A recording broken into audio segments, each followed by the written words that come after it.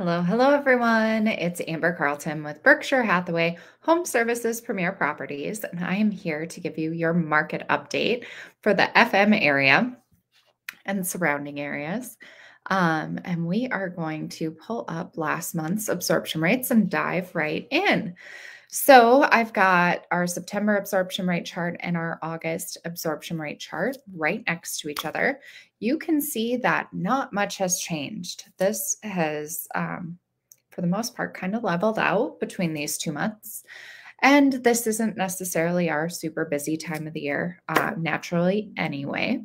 But yes, so median sales price stayed the exact same at 280,000.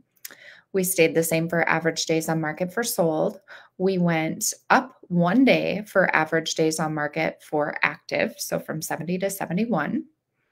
If we look down below, you can see under 120 or under 120. We did tick up 1 month there, but barely anything happened. We got 2 more listings, so not a huge change there. We stayed the same all the way down until we get to that 400 to 500,000 mark. And there we did add 1 month worth of inventory. We added 15 different listings there. So that listing demographic saw the biggest increase overall. Otherwise, not a lot has changed. So I do want to give you a quick refresh again on how we know what's happening in the market. We look at months of inventory, how long it would take us in months to clearance off everything that we have listed right now.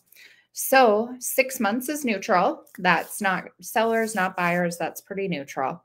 Anything under 6 months is the seller's market. Anything over 6 months is a buyer's market.